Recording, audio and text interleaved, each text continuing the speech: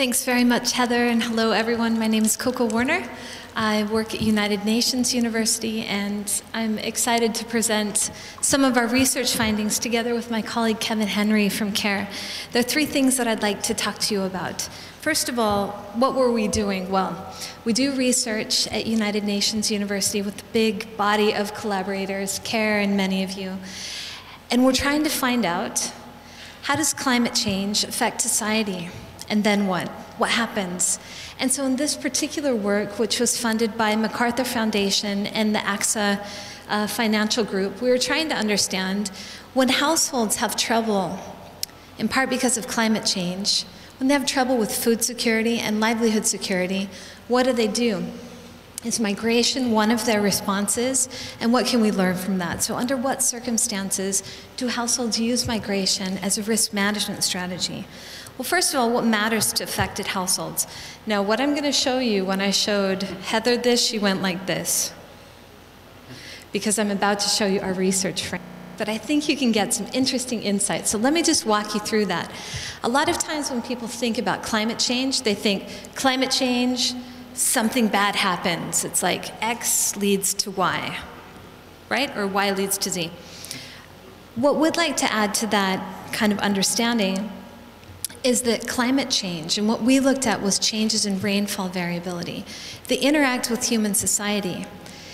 And one of the reasons why that's important to thinking about climate equity, climate justice, gender, and things like that, is that you can't understand adaptation until you understand the people and the systems that climate change affects.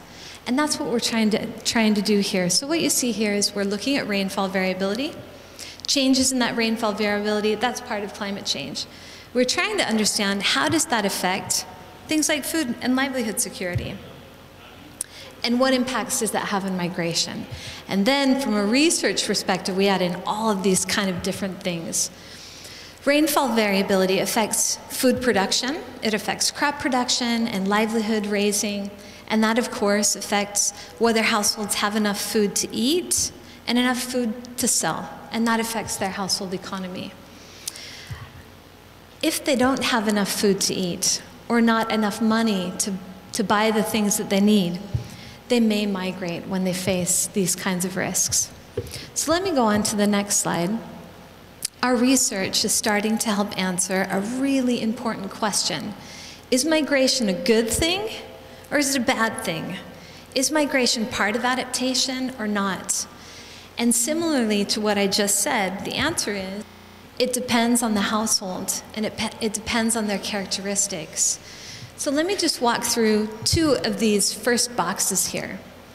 Resilient households and vulnerable households. Resilient and vulnerable households both struggle with changes in weather and climate change. But resilient households have a number of characteristics that allow them to adapt and become, in the best case scenario, less and less sensitive to climate change over time. Both resilient and vulnerable households use migration. They move, but the results are different. So for example, resilient households, when they send a migrant, it's usually a son or a daughter, usually in their early 20s. That son or daughter has better skills. They usually have 3 to 5 years more education than their parents.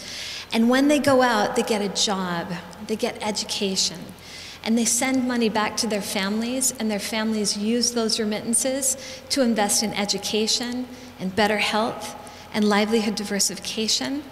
And so instead of just being farmers, for example, that rely on rain, they're able to diversify their livelihoods over time. And that makes them, in best cases, less and less sensitive to climate change. It makes them more adaptive and more resilient.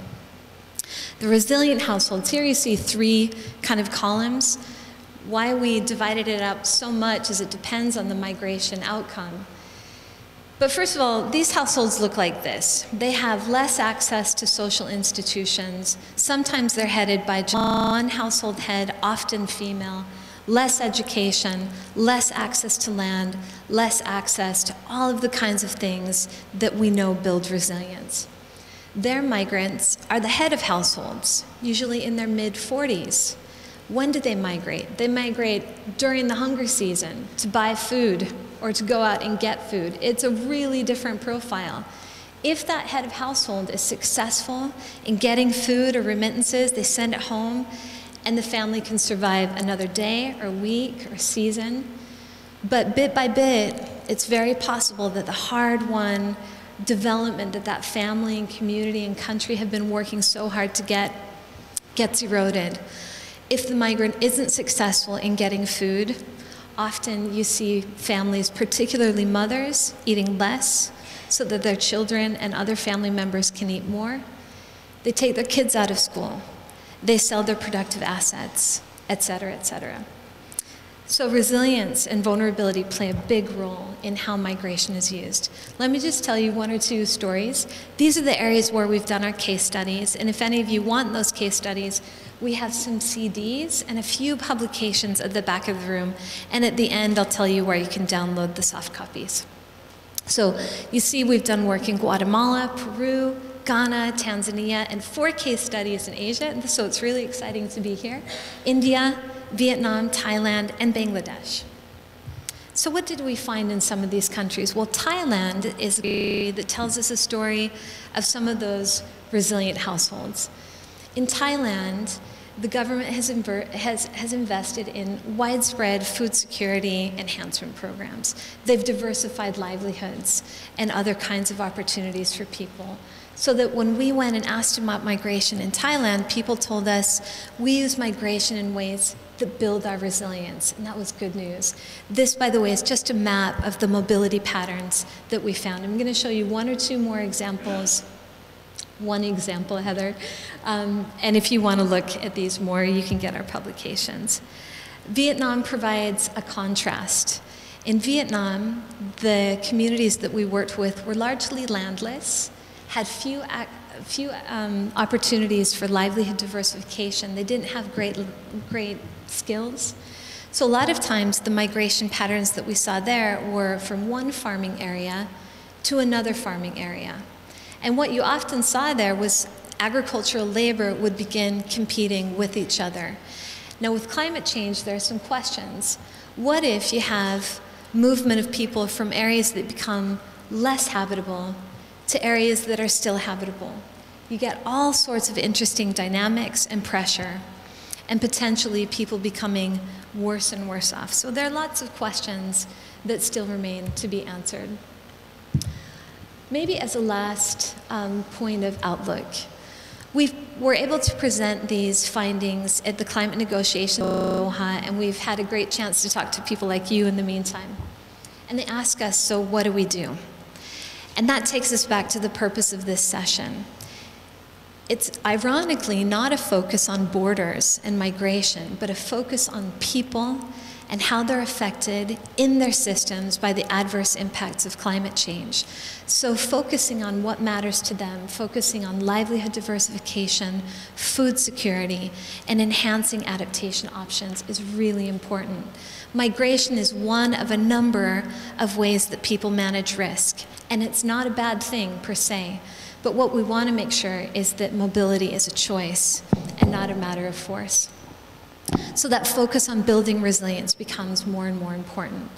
Now there are some last comments which my colleague Kevin can comment on in terms of equity, climate justice, gender, and all of those important things that we need to know to find out who's being affected and how can we help them.